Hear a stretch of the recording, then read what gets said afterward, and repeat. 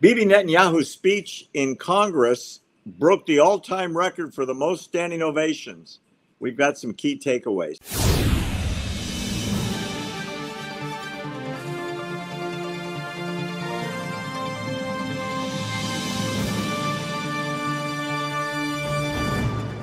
Yesterday, Bibi Netanyahu, as we have discussed a number of times today, addressed a joint session of Congress with a number of important American representatives not there, such as the President of the United States, the Vice President of the United States, the former Speaker of the House, Nancy Pelosi, the Secretary of State, Antony Blinken, and so on, not to mention a number of prominent Democrats who didn't show up. But having said that, it was an incredibly moving speech.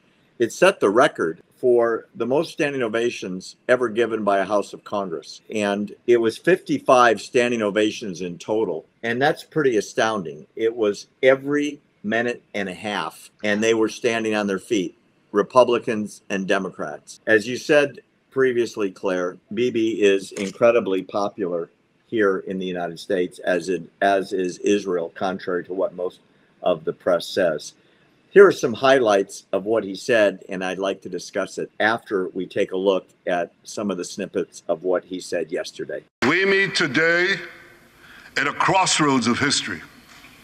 Our world is in upheaval. In the Middle East, Iran's axis of terror confronts America, Israel, and our Arab friends. This is not a clash of civilizations.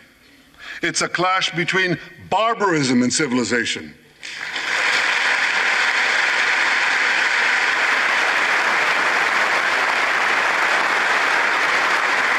It's a clash between those who glorify death and those who sanctify life.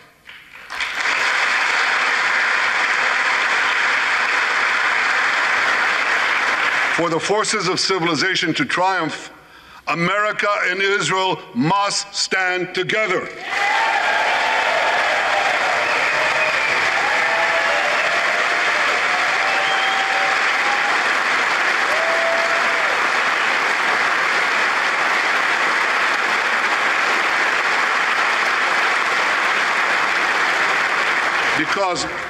Because when we stand together, something very simple happens.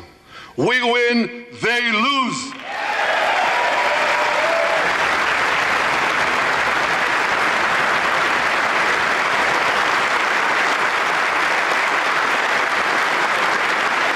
And my friends, I came to assure you today of one thing: we will win. I thank President Biden for his heartfelt support for Israel after the savage attack on October 7th.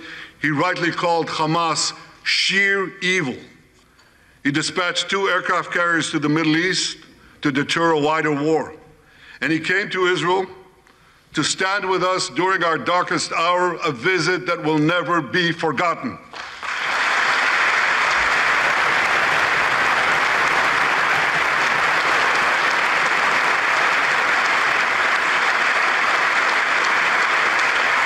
President Biden and I have known each other for over 40 years.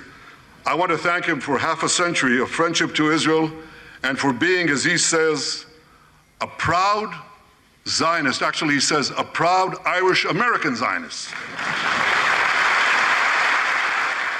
It was maybe one of the best speeches I've ever seen in my life, and I've written speeches and I've watched speeches in person and obviously remotely.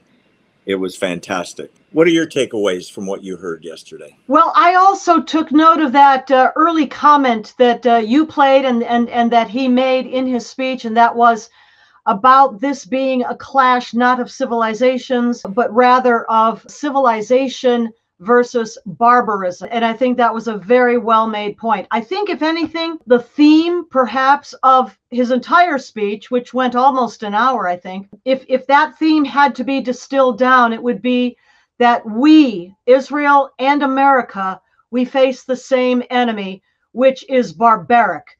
And he singles out, rightly, the Islamic Republic of Iran's regime that is behind and backing, arming, funding, training so many of these Islamic jihadi terror groups in the Middle East that have been attacking Israel: Hamas, Hezbollah, the Houthis, and more. He specifically, I actually have the speech here printed out. I was reading it because I actually had to watch later as I was not in front of a TV at the time. But he makes the point, talking about Iran, and I think this was also very important, that he identifies the regime in Iran, not the people of Iran, the regime in Iran, as the most radical and murderous enemy of the United States of America, also of Israel. But he then talked about how close Iran is to deploying a deliverable nuclear weapon. And he said this is a weapon that could destroy Israel, obviously, but also threaten every American city, as we know that the Iranian regime has ballistic missiles. We know that because they have tested them, and also because they use them to launch satellites into orbit in outer space. And that's the same ballistic missile that could also propel a nuclear weapons payload to whatever destination they decide.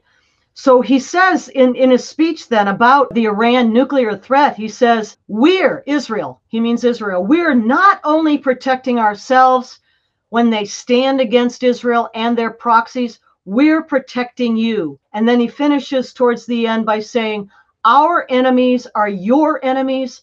Our fight is your fight, and our victory will be your victory.